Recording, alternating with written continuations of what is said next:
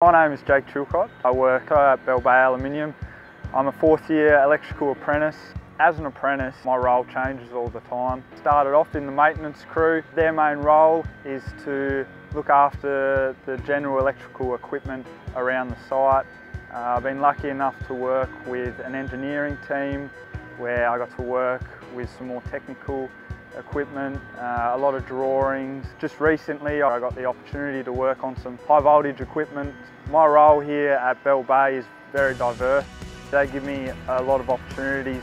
Currently I work on breakdowns, so if something breaks I fix it. It's my job to go and diagnose it and fix it on the spot if possible. Before I worked at Bell Bay Aluminium, I worked a number of different roles.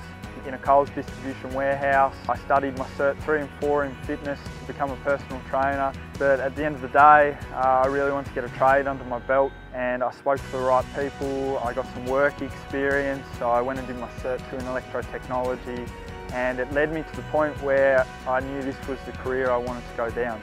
So over my time here at Bell Bay Aluminium, I've had the opportunity to work with a number of great people. They really take you under their wing and make sure that you're comfortable and you're consistently learning.